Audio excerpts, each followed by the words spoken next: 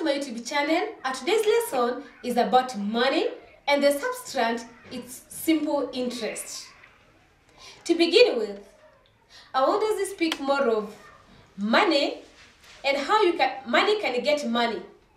For instance, let's say you want to begin a business and you don't have the capital. The capital is the money that you normally use when beginning any business. So let's say you don't have the capital, that is the money, to begin that business, and you feel that you really want to begin a business. So where are you going to get the money? So you can get that money by borrowing from any financial institution. When you go to the bank to borrow money to come and begin your business, that money you've borrowed from the bank, you have to return it to the bank with a profit. Let's say, for instance, you borrowed like 100,000 from a bank. When you come to return the money to the bank, you won't return exactly 100. You have to add an extra amount to the 100,000. Let's say like 10,000. Then you return the money maybe after 6 months or after 1 year. So that profit the money generates is what we call simple interest. Again, let's say this time around you have money and you don't know exactly what you can do with that money. You have not yet budgeted or planned how you're going to spend this money. Instead of you keeping the money in the house and the thief comes and steals the money, it's good or safe you take that money and keep it in the bank. The bank doesn't just keep the money there waiting for you to come and pick it. It uses that money to do business also. So if for instance you have 50,000, you take to the bank, after 6 months or after 1 year, when you're going to pick back your money, you will pick 50,000 plus the profit this money generated. So maybe the money generated like 5,000 profit. Therefore, when you are going to get back your money or to withdraw your money from the bank that you deposited there or kept there in the bank, you will get 55,000. You'll go home happy, excited. You have 5,000 extra with you. So let's come now to our today's lesson. So simple interest is the profit generated by money either borrowed or deposited in a bank. Therefore, this introduces us to some words or vocabularies that are used in this topic called simple interest. And these vocabularies are money deposited. Maybe you deposited that money in a bank, or maybe you went and borrowed that money from a bank. Therefore, whatever you borrow or whatever you deposit in a bank, in one word, is principal. So all this is what we call principal. Again, remember, this money, it's earning or attracting profit. And the profit is in terms of percentages. And this profit now, in terms of percentage, is what we call rate. And we are saying rate is given in terms of percentages. Now, this money you borrow from a bank or you deposit in a bank, you are given some time, a period of time, for you to be able to pay it back. Therefore, the time that are supposed to take is what we call time, T for time. And that profit, there's a way we can calculate it. The profit the money now generates after you stay with it for a given time, period of time, is what we call simple interest. Therefore, simple interest, SI, is equals to principal amount. And you have said principal amount can either be deposit or money borrowed multiplied by rate, and the rate is always over 100 because it's always given a percentage, multiplied by time. And the time is either annually, that is per year. That's what we talk about per annum. Per annum. Meaning on yearly basis, an year. Yearly basis. So, principal amount times rate over 100 times time gives us what we call simple interest. And the simple interest is the profit that money of borrowed is going to attract. So let's get some examples. Suguti deposited 16,000 shillings in a bank that paid simple interest at the rate of 8% per annum. How much interest did he earn after 2 years? When I was introducing our topic, we said per annum means on a yearly basis. So this per annum meaning that the interest is generated on a yearly basis. So how much interest did he earn after 2 years? This interest is what we have called simple interest, SI. So how do we get simple interest? Simple interest is equals to principal amount multiplied by rate, which is over 100, times time. The time is the period that you're going to stay with that money. So in this case, our R rate is 8%. So our rate is 8%.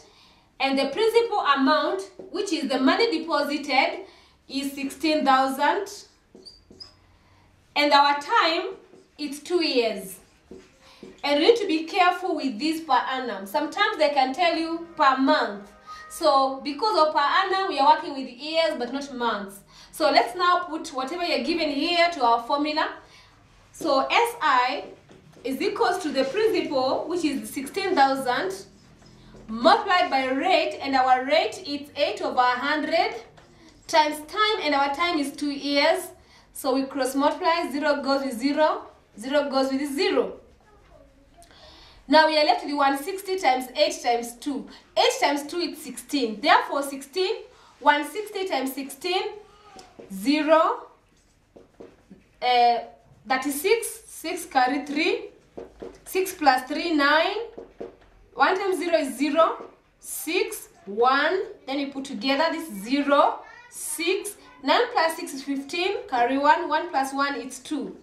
Therefore, this is the simple interest. Because Sunguti deposited 16,000, after 2 years, his money has generated a profit of 2,560. Therefore, we have answered our question. But also, we can also want to know, at the end of the 2 years, how much did you withdraw from the bank account? So you withdrew whatever you had taken to the bank, which is the deposit of 16,000, plus the profit, the money generated, and the profit is 2,560. Therefore, in total, when he goes to withdraw his money after 2 years, he will come with 18,560. You see how important it is to keep money in your bank instead of you keeping it in your house.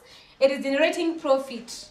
In a second example, we are told that Hope borrowed 15,000 for a period of 2.5 years. He was charged simple interest at the rate of 16% per annum. How much interest did he pay? So we are also reading our question step by step. The question is about the simple interest, the interest. In other words, the profit, the money generated after this 2.5. Because when you borrow this 15,000, when you are taking back to the person who had lent you the money, you take back 15,000. That money should generate some profit for him. Therefore, that profit is what we are calling interest. So the time you are given the money borrowed, and the borrowed money, we said borrowed money or money deposit is what we call principal amount. So our principal amount is 15,000. Our time is 2.5 years, and our rate is 16%. Now at this point, now we put our everything in our formula, and principal SI is equal to principal amount times rate over 100 times time. Therefore, our SI is equals to principal of 15,000 multiplied by the rate of 16 over 100 times time, which is 2.5 years. So we have to change these years into improper fraction, which is going to be SI is equals to 15,000 multiplied by 16 over 100 times 2 times 2 is 4. 4 plus 1 is 5 over 2.